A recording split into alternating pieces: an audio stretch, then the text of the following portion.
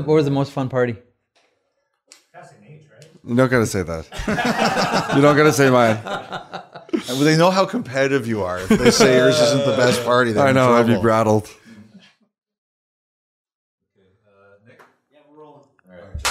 Yep. Here you go. Coming down to 3, 2, and 1.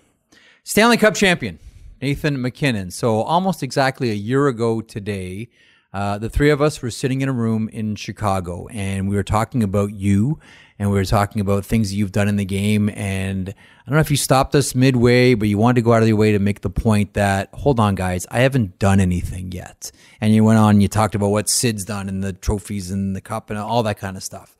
How do you feel now?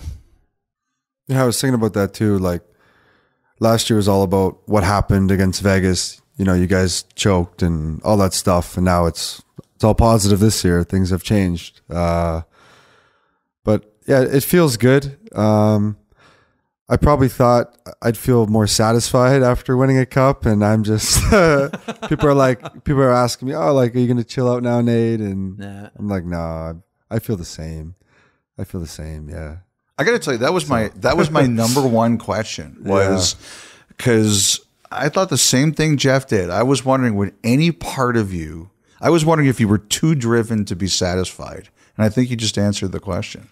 Yeah, I just think you just want the feeling again. It's so special to win it, and you know, I think I'm so proud of our group and what we did, and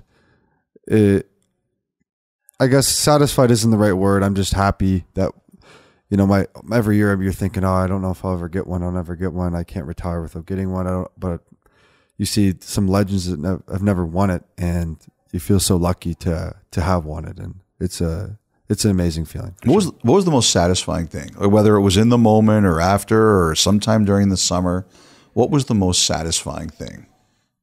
I think the losing and bouncing back is the most satisfying thing. You're just so low.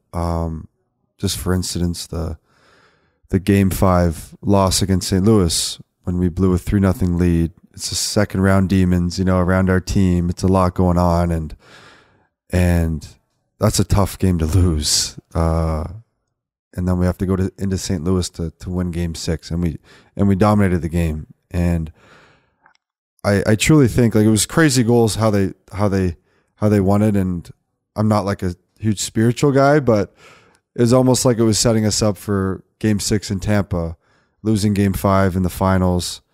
It was just a tough day, heavy day. It was a lot of pressure, and Cup was in the building. It was our first time in that situation. So, but yeah, I think it kind of set us up. And if we won Game 5 against St. Louis, we wouldn't have had that proper experience, you know, going through that already in that postseason. So, you know, athletes sort of come to this realization later on once the career is done, and they look back, and that is appreciating losing, and it makes winning more profound. And there's more of a gravity around winning when you've gone through, you know, as you mentioned, whether it was against Vegas, for example.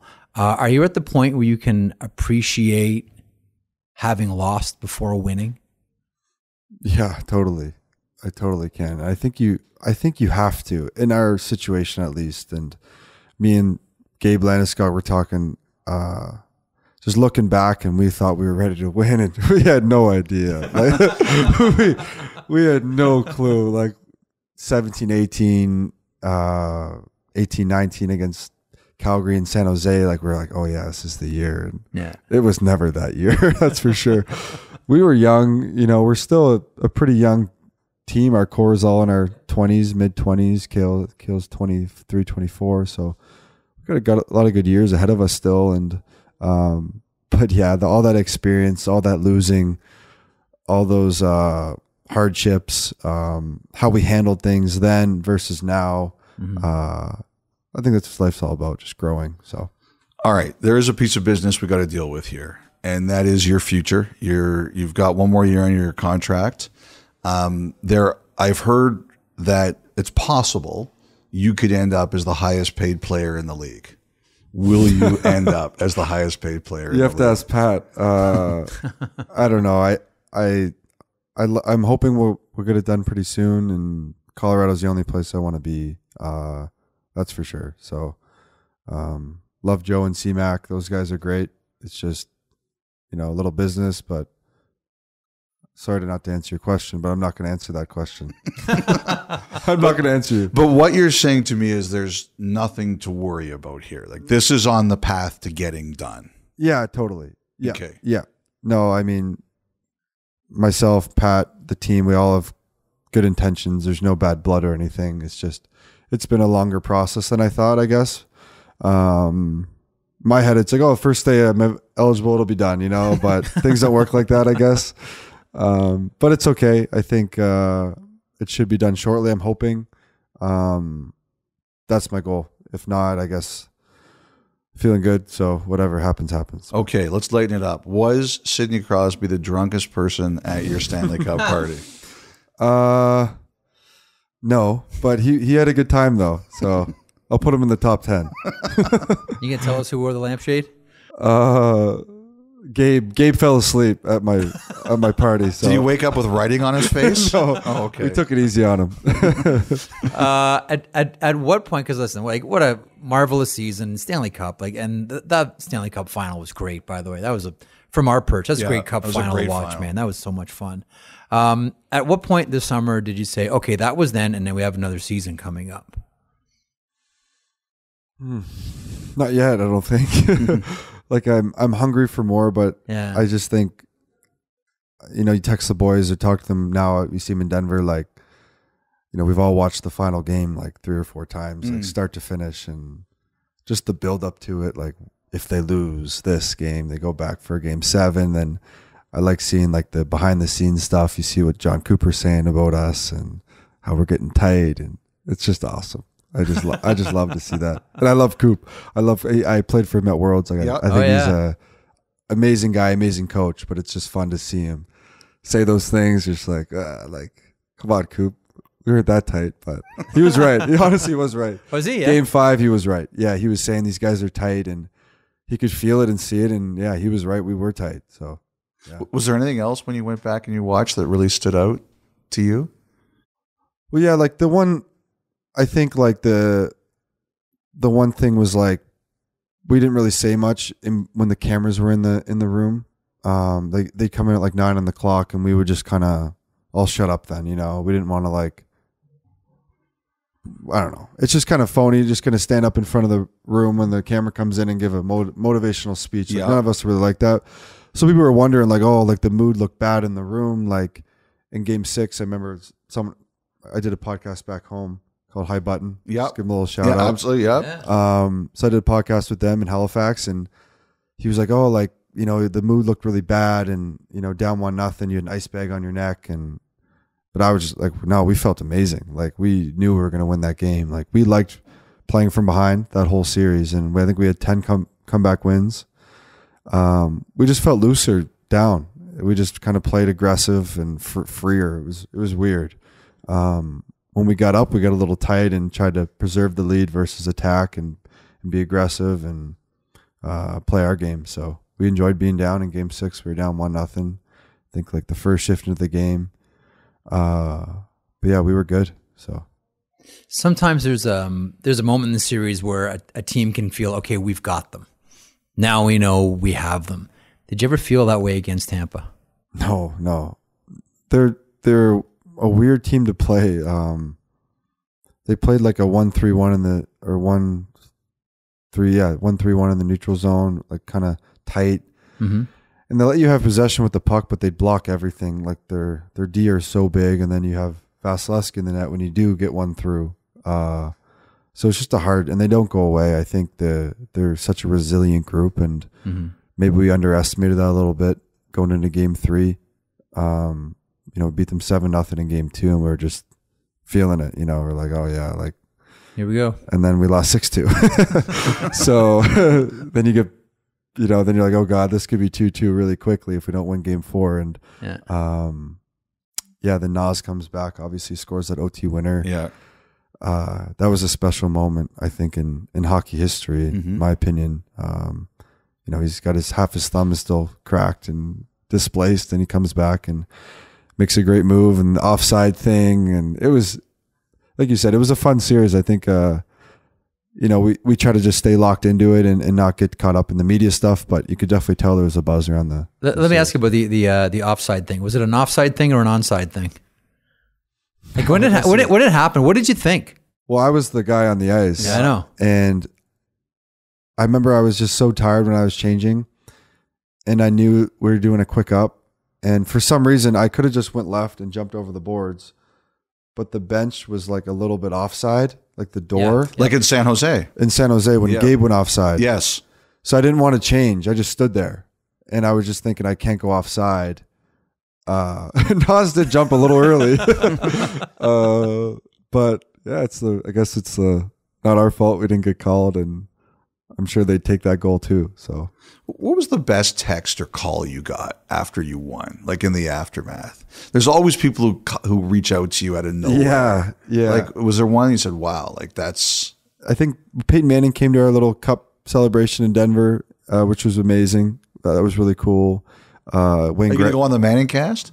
No, I hope they invite me. You should. Yeah. Mm-hmm. Wayne Gretzky, he texted me quite a bit actually during the playoffs, which was pretty cool. That was fun. Does he give you tips or anything like that, or what does he do? He just compliments me. I'm just like, thanks, Wayne. Like Mr. Gretzky, It's crazy. Like you see Wayne Gretzky pop up on your phone. I'm like, oh, is that actually real? He's such a nice person. Mm-hmm. I'd say those two. I don't. There were so many. It's like. Remember, I sat down. I had like anxiety not answering people. And so I sat down one day. It took me a couple hours, and I answered everybody. How many messages was it? I had a few hundred, I think, and I think Eric Johnson had a couple thousand. I'm like, dude, way too many people. You gotta stop giving out your number. But Jared Bednar, your head coach. I mean, a winner at every level. I have a lot of time for someone that spent as much time both as a player and as a coach in the ECHL, and was probably given a lot of reasons and opportunities to quit and never took it. Really, I was happy for a lot of people on you. I was happy for you, happy for a lot of people within the Avs.